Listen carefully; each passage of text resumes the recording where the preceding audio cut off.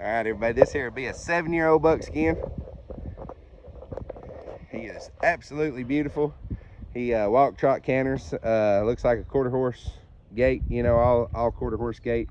He has no registration papers whatsoever. He is grade. This little horse right here is about 14 hands, maybe 14-1. And he will cover that ground. I mean, he is covering ground, going somewhere really good, you know, moving on. But that horse right there is absolutely beautiful. He's easy to catch. He was one of the first ones to us when we caught him. Easy to handle, saddle, bridle, step on, and go to riding. They said this horse hadn't been rode in a month.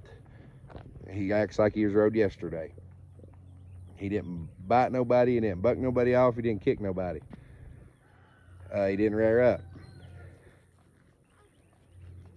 I did notice when we went to ride him, we put a small shank bit in his mouth, kind of in a hurry. He didn't like it. We put that O-ring snaffle in his mouth like we always ride in, and of course he loves it. He didn't care for the other one. He didn't do nothing wrong. He just didn't like to turn. He felt trapped with it, you know, with a curb chain under him. So the ring snaffle is definitely the way to go with this horse. He does have shoes on the front, seems to have pretty decent feet. But a pretty nice horse. Here comes a car. He is traffic broke too. Just ride past the car.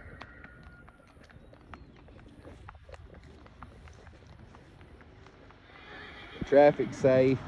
We try to put these horses out here in a real lifelike environment, you know, to let you see firsthand what they're all about. But a really nice 7-year-old horse. He is a buckskin type color. Seems to be safe and gentle.